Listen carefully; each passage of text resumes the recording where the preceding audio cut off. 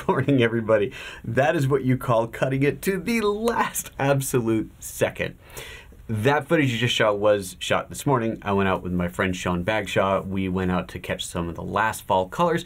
Sadly, by the time the light came up enough to illuminate the fall colors, the sky had gone horrible. But as you saw in that video, we were driving around and suddenly this sunrise came up that we did not expect that was absolutely gorgeous. So we revved our way around the corner, found a spot to shoot from, and got a shot. And what you saw in there is what I managed to put together between 8:30 a.m. when we got back into, or I got back to the studio this morning, till 9:30 now when we started.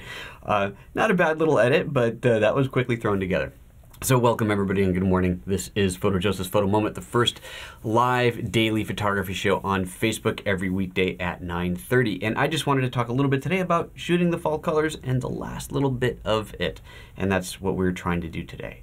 Didn't get there. I got a couple other shots, but that was the one I put together. That sunrise was too good not to share, and the fall colors weren't really there. But what are you gonna do? We should have gotten out a couple weeks ago, but Sean was off traipsing around the world. He was in Jordan, actually. And if you want to know more about Sean Bagshaw, tune in on Monday, not for the photo moment, but later in the day on Monday. We're going to be doing a conversation with him, another conversations video. So he's coming into the studio. We're going to sit down and talk about his work, his career, his life as a photographer, and show off some of his unbelievably awesome landscape work. So that's what we're going to be doing on Monday. For shooting the fall colors, and just a kind of a general thing here, one of the things I wanted to point out, so Mary, who was watching my watching yesterday's video, had commented about the lens. That was 2 days ago video. Commented about the lens at 7-14 wide and said, "Oh, so is that an ideal landscape lens?" And hello, Maurizio from Rome. Thank you for tuning in at 5:30 your time.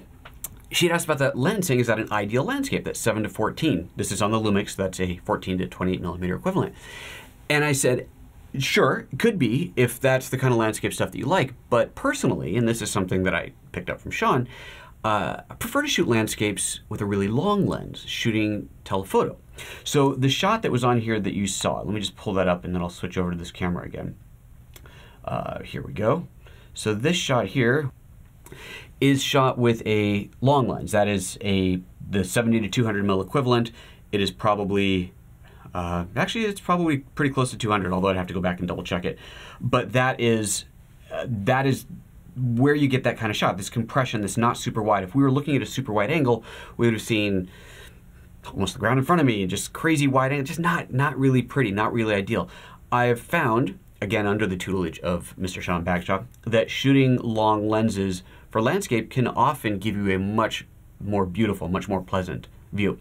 In fact, hopefully I'm remembering the right prints, but if we go back probably a month or two in my photo moments, I did a video about prints, a company called Magnachrome. I was showing off some of the metal prints that were from that place, and some of the shots that I showed that I had hanging up here were fall colors from a couple of years ago, and those were shot, again, universally with a long lens. So if you're out shooting whatever landscapes, obviously it doesn't matter, it doesn't have to be fall colors, but whatever landscapes, don't just naturally assume that the wide angle lens is the way to go. That seemed logical. It's a landscape. You want a wide lens to get it all in, but maybe not. Think about that long lens. Think about the compression that you're going to get out of that, how you're going to make those mountain ranges feel bigger, more looming than they actually are, being way off in the distance.